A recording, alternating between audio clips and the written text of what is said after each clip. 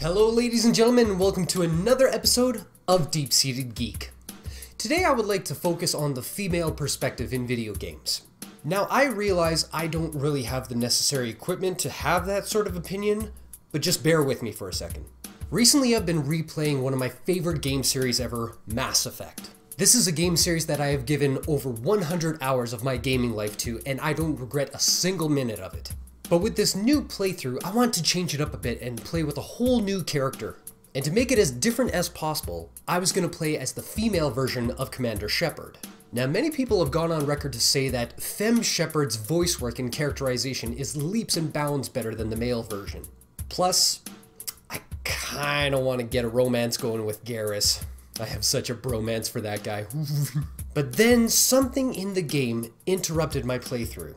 There was a particular mission where I had to go into a bar and convince some military bigwig that he had to work together with a politician in order for me to continue with my storyline. Now I remember this situation from my first time playing the game. The military guy in question was clearly drunk and he had a few choice words for me when we talked, but eventually I got him around to my way of thinking and I got to continue on with my mission. But this time was different. This time around, the guy looked me up and down, practically molesting me with his eyeballs, and I'm paraphrasing at best, but he looked at me and said, "Baby, shake that ass." Never in my life have I had such a rage-inducing impulse to reach through a television set, grab this prick by the throat, and say to him, "Do you know who I am? I am Commander freaking Shepard, you jackhole!" And as I went through the rest of the game, I found a ton of moments where my interactions with people were completely different from the first time I played the game as a male Shepard. The way my crew talked to me, the way I acted around them, all of it had been altered due to the fact that I changed my gender in the game. So it got me thinking, is this sort of behavior noticeable to female gamers? Or are these scenarios so commonplace and grounded in reality that it doesn't even faze them? I went on from there to ask a few of my buddies online what their stance was about playing female characters in-game. A couple of them came back with the usual bro stance, which is that if they had the choice, they would rather stare at a girl's bum than a guy's bum in-game. But one of my buddies in particular actually goes out of his way to never play as a female character. If only because of the fact that he is a big role-playing kind of gamer. And for him to be able to relate to his character, it needs to reflect him in some fashion. Now, I can totally understand that point of view, but just in defense of some video game characters, I can't think of a single guy gamer who felt let down or put off by the fact that at the end of Metroid, it was revealed that Samus, who's the hero throughout the entire series, was actually a girl the whole time. And if we bring it to today's generation of gaming, I can honestly say from experience, I felt no less powerful than Kratos from God of War as I was playing as Noriko from Heavenly Sword. Unfortunately, these are few and far between for strong female characters in video games today. For every Bonnie McFarlane in Red Dead Redemption or Elena Fisher in Uncharted, there are heaps and tons of over-sexualized versions of Bayonettas and physics-bouncing boobs in Dead or Alive. Now here's a good case in point. For most fantasy video games out there nowadays, go check out the typical armor for a male warrior. Then go find the equivalent warrior setup for the females. One set protects vital organs, while the other makes the vital organs a target.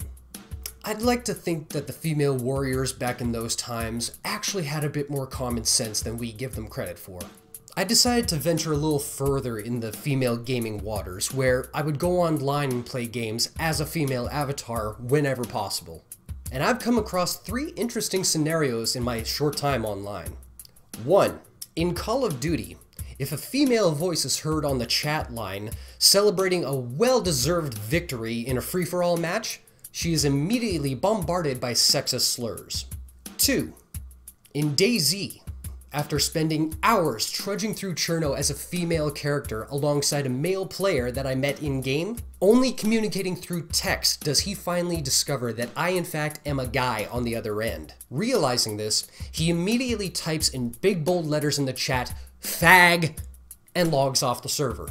Funny, I don't recall flirting with him during the game. 3.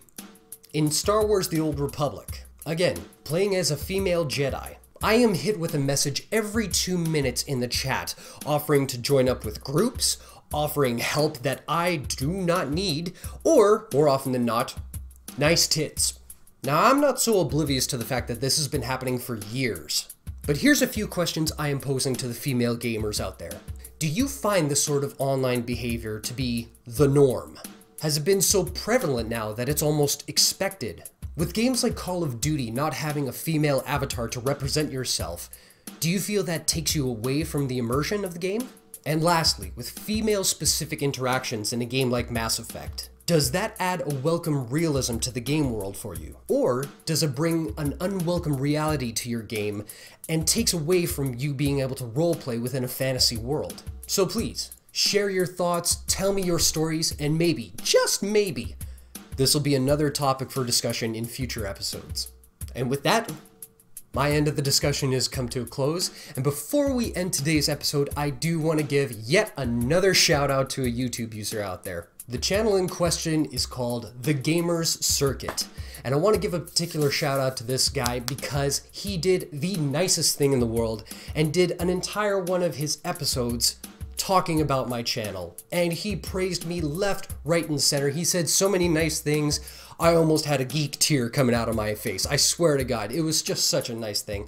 So thank you very much to you and to all the users who have been giving me such high praise. It encourages me to do more and do it bigger and better, and yes, I love you guys. Thank you.